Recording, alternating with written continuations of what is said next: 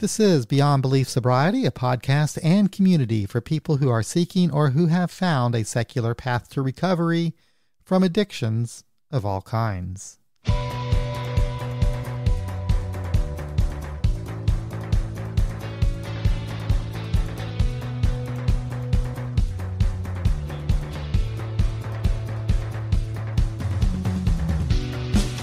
Hello, thank you for taking your time to listen to this episode. I hope it's a good experience for you and that it helps add a little something extra to your stockpile of recovery capital.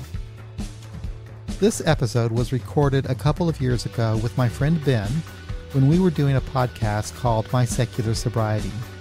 We discontinued that podcast, a few years ago, I guess, because doing one podcast at a time is quite frankly enough for me.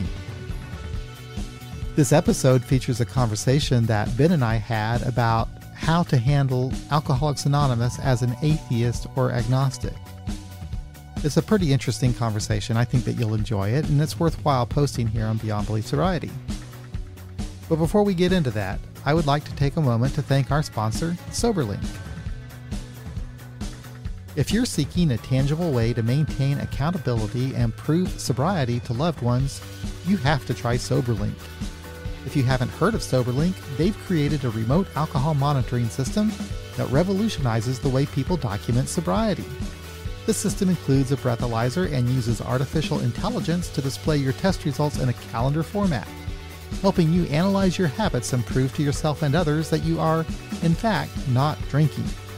It even has real-time results, facial recognition, and tamper detection, so no one will question the validity of your results. SoberLink and I have created a guide called 5 Tools and Strategies for Those on a Secular Path to Recovery that you can find at soberlink.com/BBS. So if you're ready to take the next step in your recovery journey, mention the Beyond Belief Sobriety podcast when ordering SoberLink, and you'll receive $50 off their device. And now, episode 266, How to Handle AA as an Atheist or Agnostic.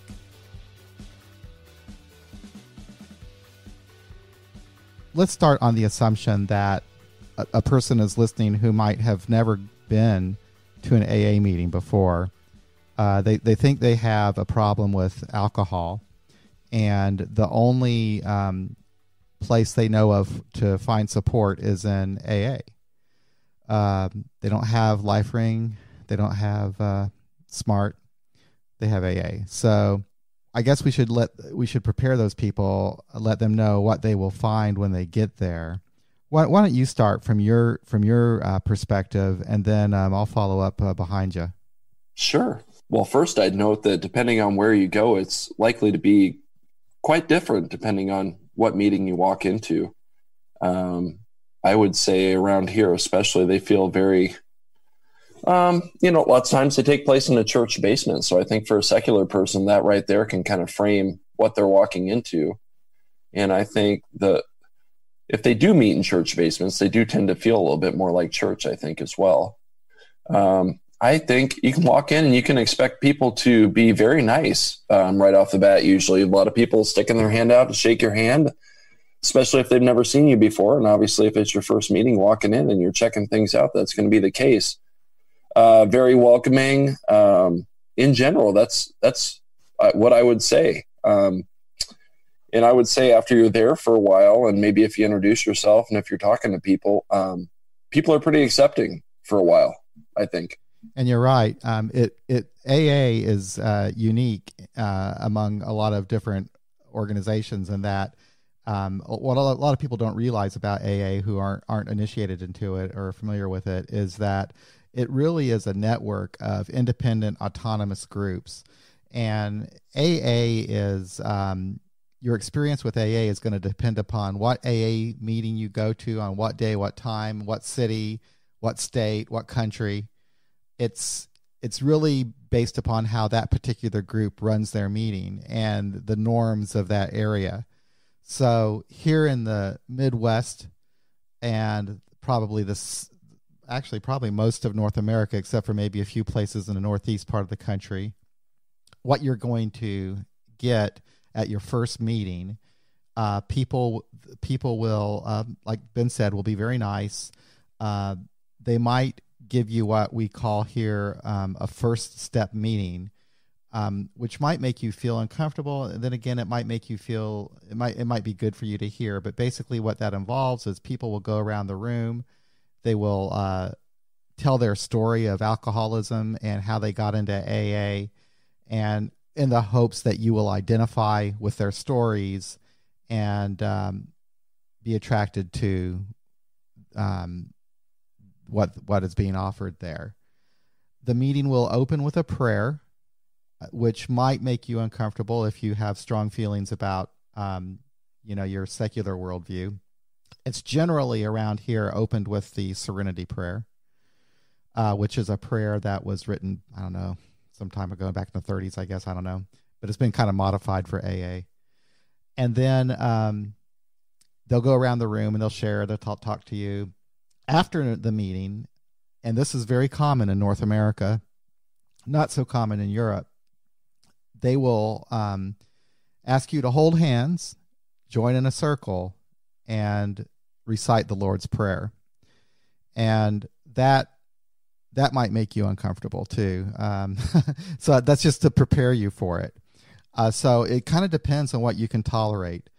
Now, you don't have to join in with the praying and so forth. You have complete freedom to do whatever you want in AA. A lot of people say, take what you can use and leave the rest.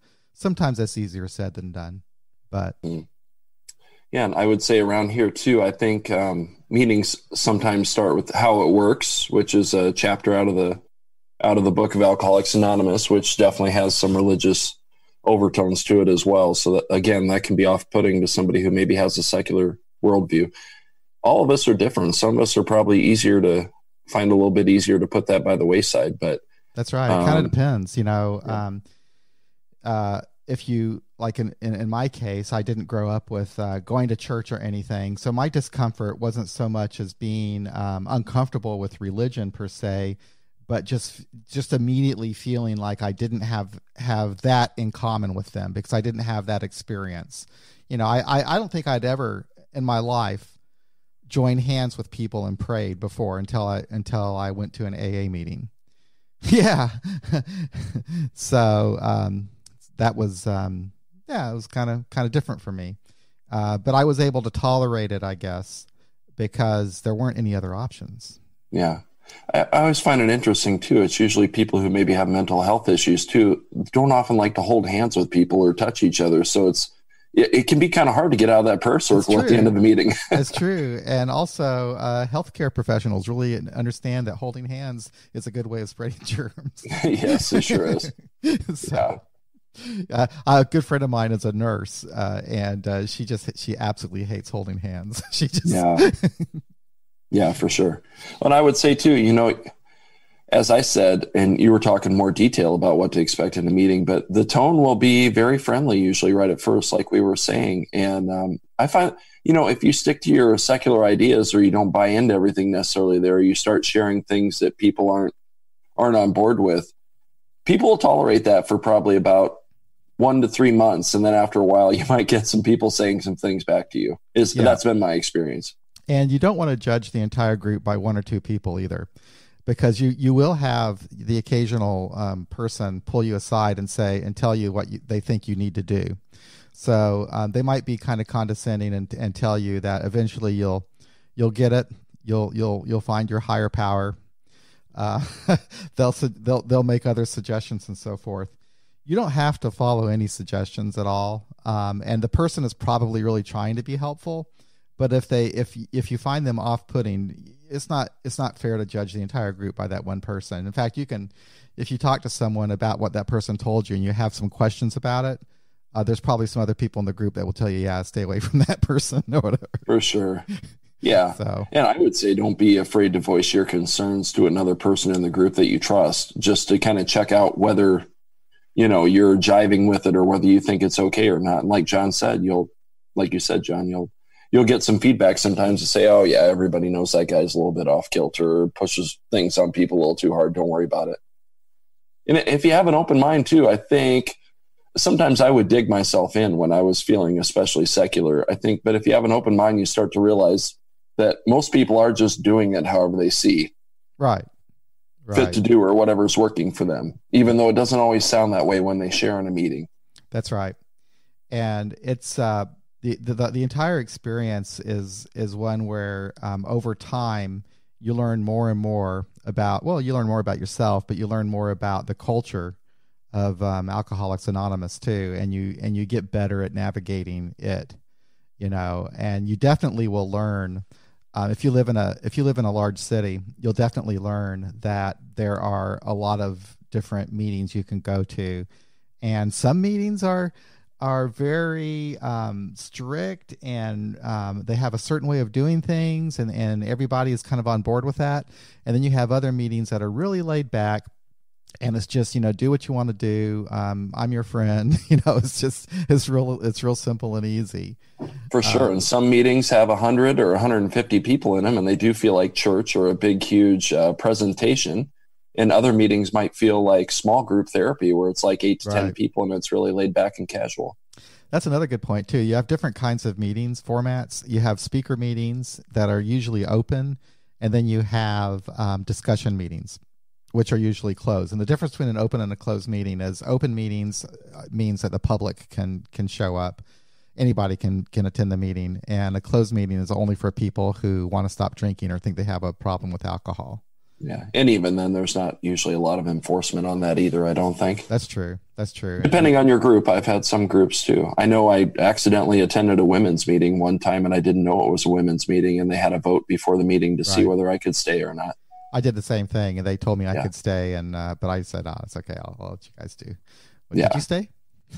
I did stay. Oh. I maybe shouldn't have, but most people seem to be glad that I stayed, I guess, at least. But maybe I just didn't understand what was going on. Yeah. So you have those two different types of meetings. Speaker meetings are kind of nice because all you have to do is sit there and listen, and then usually there's kind of like some kind of socializing afterwards. But that's in a nutshell, I guess, what you might expect to experience when you get to that first meeting. Now, Ben, you really pointed out the reading of how it works, which is really common. And it might be really weird to hear that for the first time.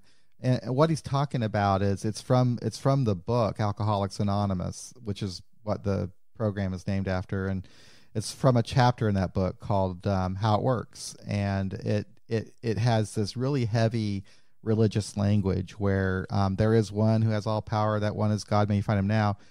And what might be really strange for you, though, is some groups have got the habit of speaking back to it. When the person is reading it, they say things in response to it. Yeah. So there's some weirdness. There's no doubt about it.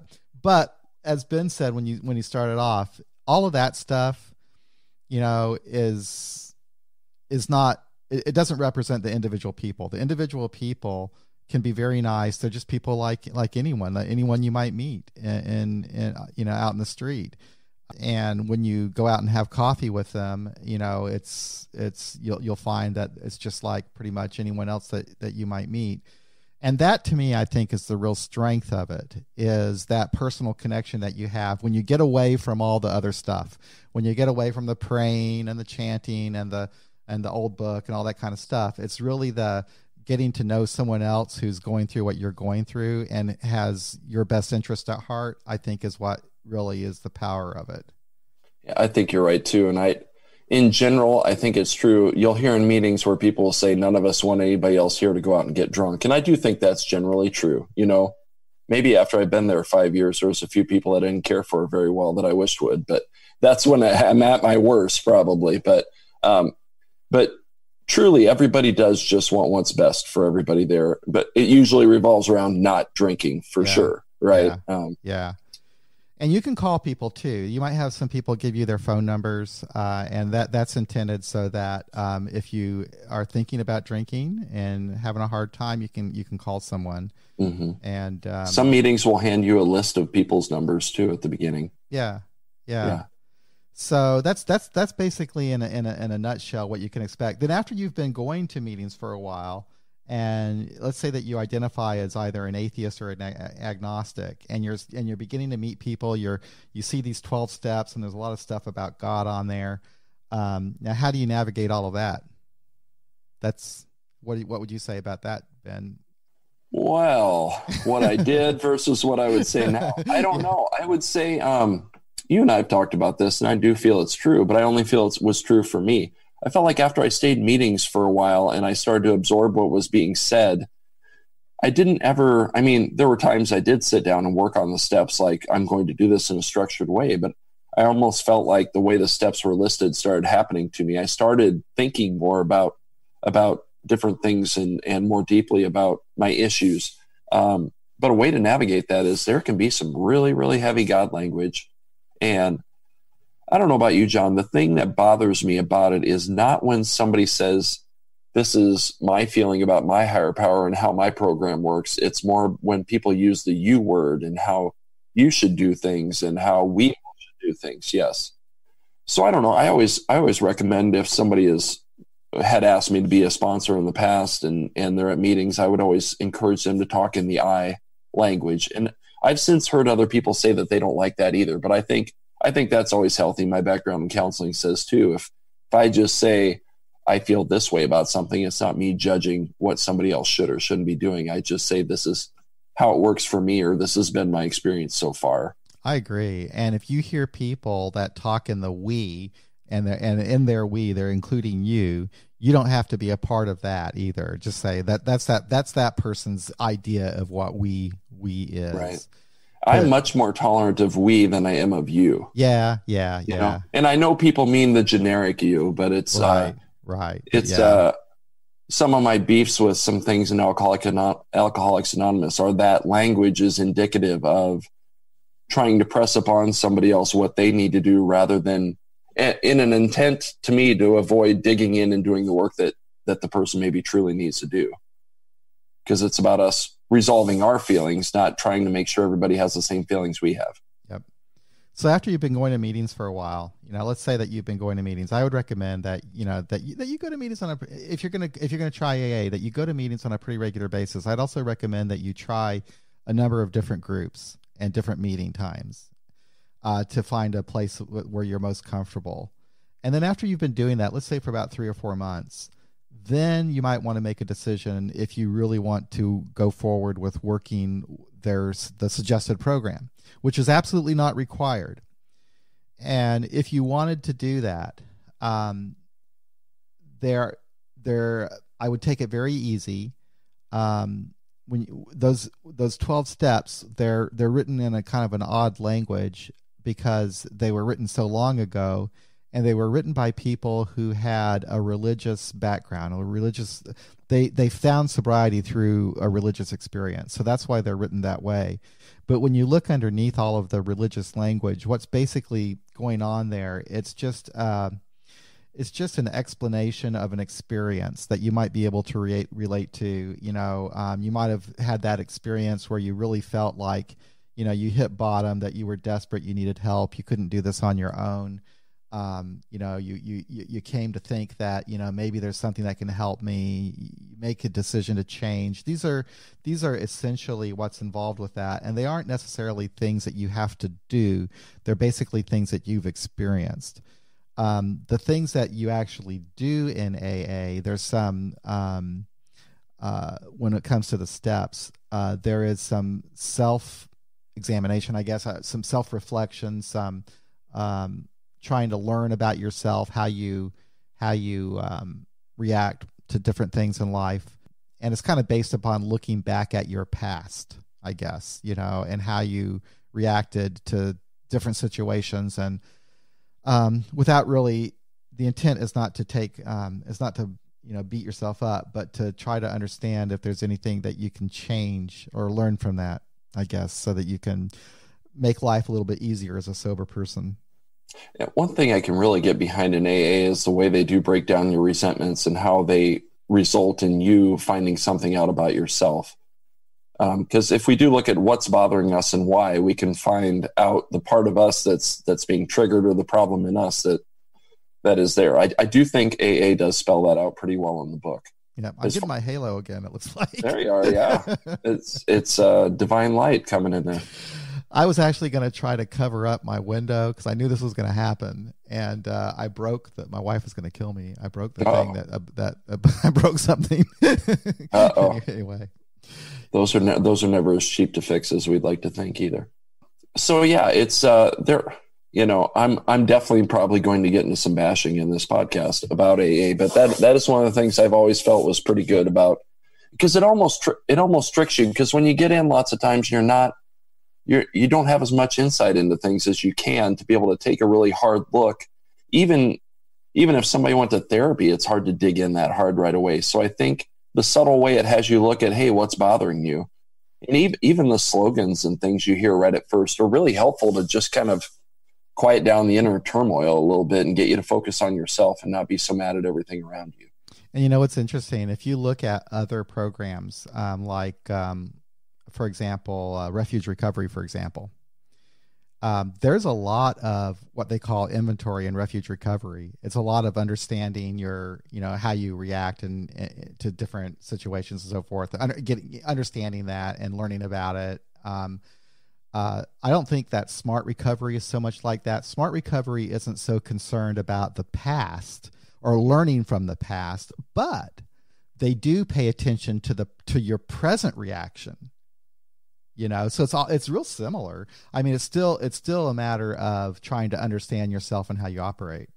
Right. I would argue too, though, and we talked about this in other podcasts and I didn't bring it up, the ABCs that are part of smart recovery, where you look at the activating event, the belief about the event, the consequence of that belief, that is going backwards a little bit, because you can look at that event that just happened and why do you feel this way? And then you can kind of see that pattern about, oh, I tend to get mad about this certain situation in all instances in my life. So I think it does eventually work back on some reflection. And like you and I have talked about, I think that naturally occurs. It does, doesn't it? When you start having a more considered life where you're examining things a little more. It absolutely does. There's no way around it, I don't think. If you have a problem with addiction of any kind and you stop using, you're going to look back at your time using, and you're going to see that there were a lot of people that you impacted from your behavior. And you're going to have problems in your life that is associated to your addiction. So it's just, you can't help but think back. And so if you're going to do that, you may as well find a way to do that in sort of a kind, gentle way, so that you're not, reeling in shame and self-hatred, but rather that you learn from it, relate that with other people who've experienced that, recognize your humanity, and then move forward with more positive ways and hopefully mend some of those relationships. And I will say too, people will probably, if listening to this podcast, if you're considering going to an AA meeting, you might be at a different level of addiction than somebody else. Like, you might be coming in just like, oh gosh, I've got an issue I maybe need to take a look at. I need to go hear some things to make sure I don't have a problem or do have a problem. Or you could be somebody who's in full-blown physical dependence where, it's hard to even hold yourself together to get to a meeting. So the different kinds of needs you may have when you first come to a meeting, somebody who might be barely able to hold it together and fighting off DTs, you might not be as good for that person to speak in a meeting earlier, because you're just more likely to be volatile and stuff like that. Now, that being said, I'm in favor of anybody speaking in a meeting who feels like they need to. But, some people might want to sit back a little bit more and check things out. And other people might want to just start introducing themselves and talking a lot right away. That's right. Yeah. I took it pretty easy. I'm kind of an introvert, believe it or not. I'm an introvert, and I don't know. I was just in a place in my life where I just didn't really feel like saying a whole lot. And so basically what I would do, I'd go to the meetings and I would leave just as soon as I could after the meeting. It took me a little while to kind of warm up to people and get to know people and so forth. Now, after I did, the real benefit I got from that was the relationships that I created outside of the meeting time. So like when I started going out to lunch with people or going to movies with people and things like that, I was pretty young. So that was really helpful for me, to have people that were my age that were staying sober. Mm-hmm. And some of the stuff that goes on. Also, there are young people's meetings for people who might be younger out there that tend to That can be good. Some of those meetings would annoy the heck out of me when I was younger too. It felt like people didn't take things too seriously. But I think, again, like you just said, John, that triggered me to say it, that community is huge. I think, especially when you're young, you feel like you're a loser if you can't drink anymore. And like, who the heck ever wants to hang out with you? And now you're boring and you have no life. And I really think that's where young people's AA can be great for somebody who's younger like that. You know, it's funny. So I got sober when I was 25. And so here I am in my mid to late 20s. And I didn't think that I was a young person. now looking back on it at the age of 57, it's like, yeah, I was pretty. I probably qualified for the young people's meeting. Oh yeah, I'd say around here, young people's meetings, people are probably 35, 40 and under. Right. And then it's there's lots of good things about AA, and there's lots of things to be concerned about. But I think just stay out of the all or nothing thinking about it's either perfect or awful. I mean, if you're finding that you're liking what you're hearing on some level. If you're lucky enough, if you live in one of the cities that has a secularly formatted meeting, that's available too. That's a really nice option. They have these secular AA meetings. And we were talking about young people's meetings, women's meetings. There's also LGBTQ meetings, and there's what we call secular AA meetings. And a secular meeting is basically for people like us who have a secular worldview. And it's very nice because there aren't any opening and closing prayers. They generally stay away from the old literature. It's just, you just don't have that kind of pressure to conform to someone else's belief system as you do just naturally in a regular AA meeting. So if you're fortunate enough to have those, there's about 500 of those meetings around the world. So it's a very small fraction of the total number of AA meetings. But if you're lucky enough to have one, that's actually a really nice option. And I think what you'll find from that is that you'll get the benefit of having like-minded people who support you in your sobriety. It's the nice thing about AA is that if you have a nice group, it's a very casual, almost fun interaction with other people. It's very laid back. It's not real structured, so much. So in that respect, it's nice. There's nobody teaching you, or there shouldn't be anyway, at most meetings. So the secular option is really nice if you've got that. And you can go to this website, secularaa.org. And they have meetings listed there. You can also just call the AA area where you live and ask if there's a secular meeting in their city. More and more AA communities are recognizing the secular meetings.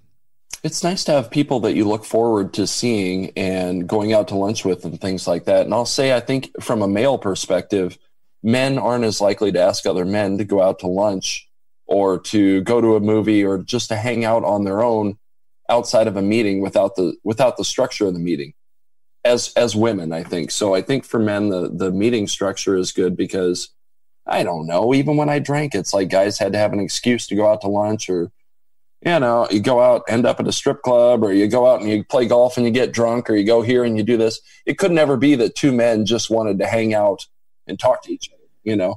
It wasn't as easy to do that. So I think the format of, or just having this meeting to go to, like, allows men to be around other men without, I guess we had another excuse to be around each other. It's an AA meeting, but for some reason I don't know if it's homophobia or what. We're just scared to connect with each other without some excuse on the other end of it. So, by the way, if there is anyone listening, and there might be two people on YouTube that are listening, you can call 844-899-8278. If you have a question or a comment, go ahead and call. That's 844-899-8278. And that number is also on the YouTube page where we're streaming. So anyway, feel free to call in. So yeah, I mean, so if you can deal with, I mean, I think it's just a matter of being strong in your own belief system and not don't feel any pressure to conform. The one or two people who talk to you doesn't represent the whole. Those steps, you can take them or leave them. I would go into them kind of with some caution, unless you have someone who also has a secular worldview with you. and maybe learn a little bit about them. And I think what you'll find out, like Ben and I just said, is a lot of them you're almost actually doing anyway. So they're not, I mean, they're nice. They're nice principles. I guess the strength of the steps is, if there's any structure in AA, that might be it, because it gives you a frame of reference or talking points, if you will. And that can be problematic, but it also gives you some sort of a common language. There's some strange stuff in AA. It's a when you might read about it being a cult, and it is kind of cult-ish in some ways, in some groups more than others, but I don't really say I think it's more of a culture. It's just it's a subculture, and they have their own way of their own language, their own, you know what I'm saying? So I am apt to think, I never would say like AA is a cult, but I do think there are very cult-like tendencies in AA at times, and you'll get, if you're honest and assertive about what you believe. And I have counseling training. I've been pretty careful when I'm assertive about what I share in a meeting, that I'm making sure that it's just me stating my opinion and not trying to press it upon anyone else. And I will thoroughly explain that before I share sometimes. But still, I'll get some pushback, and I'll get some people talking to me after the meeting, and I'll get people saying that I'm going to get people killed by saying stuff. Oh, yeah, sometimes. And to be honest, there are some groups, if you run into it, that are cults. I mean, there's no doubt about it. We could do a whole show on AA cults, but there's the Clancy cult. Okay, so what this is, there's this guy in California by the name of Clancy I, and he is a personality that he's got a charismatic personality. He's been around for a long time, and he's got a real rigid, dogmatic approach to recovery that demands that you have a sponsor and that you do what that sponsor says. Anyway, these groups are really weird in that they have this heavy, hardcore sponsorship thing going on, and they also have a dress code, which is really bizarre. So it's just kind of strange. So yeah, if you go to that group, I would say leave. Right? I mean, but I've known people that have gone to them and seem to like them, but I don't know. If you're an atheist or agnostic, I think you would have a really hard time with a group like that. Yeah, I think so too. And those people tend to be able to like trace their sponsorship tree back to Clancy, or it's almost not to knock religion, but it's almost like Mormonism in a way, because in Mormonism you have like these ancestors that are like really, what you would try to do, you try to save your ancestors, I think, so that you can go to heaven with them. That's the Mormon thing. I don't know a lot about it, but that's why they have the ancestor thing in Mormonism, and these strange AA groups that do the sponsorship thing. I don't know why they do it. They try to connect it back to this Clancy guy, I think. I suppose it's a validation thing, and I suppose some people would argue it gives you this sense of membership, and you're less likely to leave, and you're more likely to stay sober, and I'd be more likely to go crazy, I think. So yeah, so they do have cultish groups like that. So I basically, if you ever have anybody tell you that you got to do something, I would stay away from them. And then there's some more dangerous cults too. I mean, there's more dangerous stuff like, sexual stuff. 13 stepping. Yeah, and this isn't, it happens. It's not. I don't think it's the predominant vibe that happens in AA, but it's something to be aware of. There are self-appointed deacons of AA kind of too, my old home group that I went to. And I liked this gentleman for the first few years I went there. And then I think I kind of started to get a little more sane. And he would open the meeting, every meeting. And it wasn't a rule or the way the meeting always worked. It just always happened that way. He would always start the meeting after whoever started the topic, and he would speak for like 15, 20 minutes. And anybody who had been there longer than 2 years would just roll their eyes and be like, oh my gosh, the gospel according to Rick. And, it was, very dogmatic. And he was maybe what the book would call a classic alcoholic. He was just very arrogant, very self-absorbed, and was not aware of how he was coming across to most people. And it was a big turnoff for a lot of people. Like I said, who had been around for a couple of years, you would find people drift away from that meeting. But on the other side of that, I think a lot of newcomers appreciate that structure and that I suppose, charismatic leadership that he brought to that group too. But yeah, it was definitely very, very off-putting after the first few years. Yep. So, speaking from my own experience, and I totally am breaking anonymity, and I'm okay with that nowadays. But I did get to the point where I really can't deal with the meetings. Quite frankly, I can only handle a secular meeting. But I think for me, it's that way because I had spent a lot of time in AA conforming.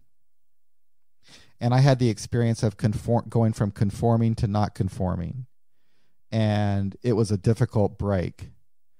And it was almost, it was such, the experience was such that it's hard for me to go back and be around the stuff that I used to conform to. Does that make sense? It absolutely does, John. I think there's maybe a certain personality type or certain people who maybe the issues that we've had, because that's been my experience too. What I needed to do from a psychological standpoint was gain my own voice and have confidence in my own voice and my own beliefs, because I had played the chameleon most of my life. And I think some of my drinking was to remove that, I think, and own my own voice, because I couldn't do it sober. So then I would drink, and I mean, this is all subconscious stuff. I would drink and it would allow me to voice my own concerns. But obviously when you're drunk, you don't do that in a very proper way. But then I think my early involvement in AA, it was a lot of conforming, and it was probably being physically sober was good for me. But for a while, it was a furthering of me just conforming and denying my own journey and taking on somebody else's journey and what I thought it was supposed to be, instead of digging in and finding what worked for me. And I think it finally called to me a little bit later. Sorry, that sounds too spiritual mumbo jumbo-y, but I think it's like a sliver that festers, and it just begs to come to the surface. And I think once I was sober, there was no denying that. So I think first for me, when I started going to realizing there were secular meetings, it allowed me that voice, that freedom to be able to share what I'd been feeling for a long time. And I think getting more assertive and owning what I believed and not trying to change somebody else's belief was where my true growth needed to go. And I felt like the longer I was in traditional AA, the more that was being beat down and the more I was fighting against it. And so my ongoing growth has been one of growing away from AA on some level. Not that I couldn't go to a meeting today and probably find plenty that I agreed with, but it's almost like I can agree with the way something or what something is saying, but the way it is said is so off-putting to me that it's hard for me to find anything that I agree with in a meeting, and not just to be disagreeable, but just more the manner in which it goes on. And it makes sense. I've been taking that SMART training, and I learned a little bit about the stages of change. And in SMART, I don't know if it's for the official stage of change, but one of the stages of change is the exit, so that you've successfully achieved the change. So that means you don't have to go on forever trying to change. I guess you want to just maintain your good habits or whatever. But yeah, I think that's part of the change. You can grow out of it. Right. Not necessarily. Well, that'd be another argument I had against AA on some level too. It sets it up so that you're so scared that if you were to leave, that it means you will drink, even if you're a person that's committed to not drinking, because that's me. I'm not necessarily committed to AA anymore on any level, but I am committed to knowing that I'm a person that is much better off if I don't even drink. So yeah. Now, if you're a secular person and you're going to AA and you don't have any secular AA meetings or any other secular option, and you do have some problems with it, and maybe people are giving you a hard time, there's another resource, and that's connecting with people online, other secular people online. And you can go like on Facebook, and look up these private groups for secular people in AA. AA Beyond Belief is a site, AA Agnostica. These are sites that you can go to and connect with people who will understand you, support you. There's even online secular AA meetings. that you might like. I don't like the online meetings for whatever reason. I just don't like them, but they're not bad. I mean, it might be something that other people like. I don't know what I have against them. I just, for whatever reason, they're just kind of not my thing. It's great for people who don't have access to anything to be able to at least have that option. But I do think it's important, the face-to-face get-togethers and being in the same room with each other does something different, I think. Even, in counseling and therapy right now, that's the new trend of online therapy and things like that. And you're going to miss that aspect of it too. Yep. Absolutely. Better than nothing though. Better than nothing. Absolutely. Yep. So yeah, that online component is really nice because that way it gives you some strength. I think it's probably easier to deal with when you know that you're not alone. It's easier to I think the whole key is what you were saying, Ben, is being true to yourself and your own values and not trying to conform to someone else's. If you can do that, then you're very healthy and you're going to be fine. It's when you compromise your own values that damage is done. And that kind of damage was done to me. So and it makes it easier knowing that there are people out there that do share your values and that your values are good ones. I think too, when there's other healthy people around you, they can reflect that back to you and you feel accepted for who you are. It's not that you're set in your own ways and you're good with it, so you don't need anyone. It's that you can feel accepted by other people, even if they're not just like you. I mean, you think about the political climate right now, not to get into the politics of it, but it's it seems like there's less of that in the world as it is. If I believe differently than you politically, it's almost like we have to just axe people from our lives. It's an extreme. We live in a society of extremes anymore. Right. It's either So I find in good recovery meetings, people tend to accept each other for their differences as well, is what I'm saying. Yeah. So we've gone 40 minutes, which is probably about as long as we normally go. I hope that this was useful. We could have other discussions. There are things that we can explore here. But I think the bottom line is if you are a secular person and you go to AA, be true to your own values, go to other meetings, meet other people. Just, don't feel like you have to conform to what anybody says you need to do. Do what is helpful for you and find the people that you can relate to, that you can invite into your circle of friends. And I think that you'll be okay. Avoid the people who are obviously cultish and the sexual people. Yeah. The people that want to come on to you, I guess. I think too, a good recovery community can be a way of separating yourself from the old life you had too, where you feel like people aren't supporting your new changes that you maybe want to make by not drinking too. Especially while you're transitioning to feeling comfortable with that. You might be able to return back to those friends as well, but you might find that those friendships weren't based on great things either. So there's a lot to sort out when we get sober. There is. So I hope this was helpful to you. If not, we'll try it another time.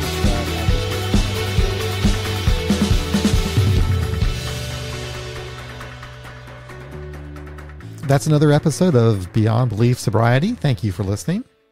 If you would like to support our podcast with recurring monthly contributions, head on over to patreon.com/beyondbeliefsobriety or become a member of our YouTube channel. If you'd like to make a one-time contribution, then visit our website, beyondbeliefsobriety.com, and click on the donate button. I do appreciate your support. Thanks again for listening. We'll be back again real soon with another episode of Beyond Belief Sobriety.